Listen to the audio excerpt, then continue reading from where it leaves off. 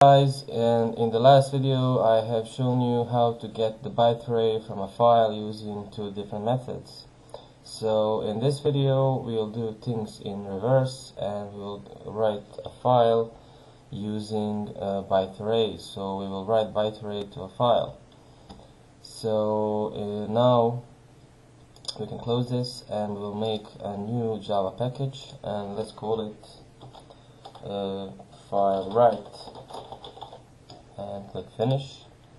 And inside here we'll create a new Java class called toFile, and we will have the main method. Okay, now let's first import Java. So import java.io and just import everything from this package, and let's import java.nio.file.files. Okay, and now let's create a method to write byte array to a file. So it will be public static, and this will be a method that returns nothing, so it will be a void type method, and let's call it toFile. And it will have two parameters. So the first parameter will be a byte array that we will call data. So it will be actual byte array that we want to write to a file, and the second parameter will be a destination file. So file destination. Okay. And now we need a file output stream, and let's call it FOS. It's a new file output stream, and put destination as a parameter of this file output stream. And let's put this in a try with resources. So try, and let's put around it these brackets, and we will catch the exception E. Okay, and inside of this try with resources we will write FOS.write, and let's write the data, and that's it. We don't need now to close this file output stream because try with resources does this automatically, but you can do that also. So FOS close. Okay, and save this just in case. So now in the catch block we can write some message like system.out.println, and let's write like there was an error. Okay, and let's have some string here. So in the main method string, let's call it some text, and write any text that you like this is some sample text.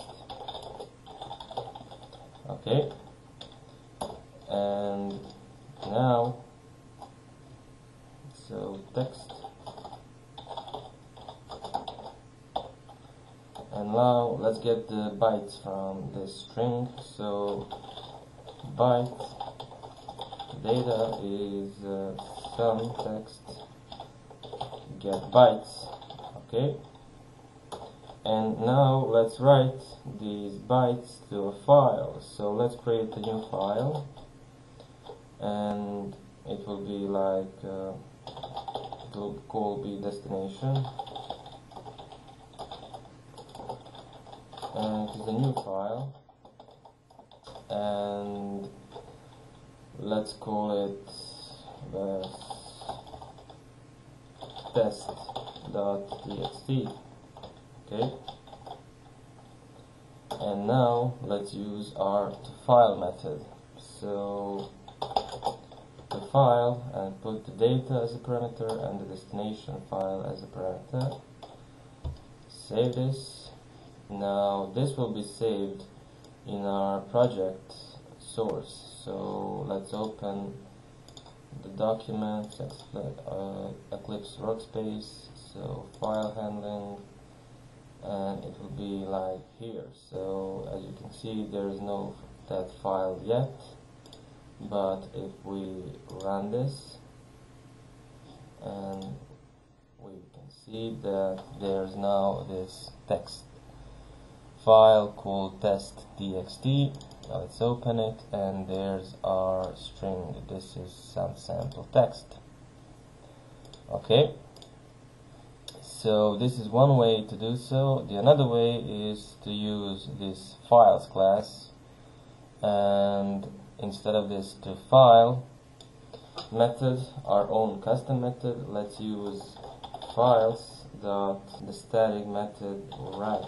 Okay, and we'll have two parameters. So the first parameter is the path of a file, and the second parameter is are the bytes.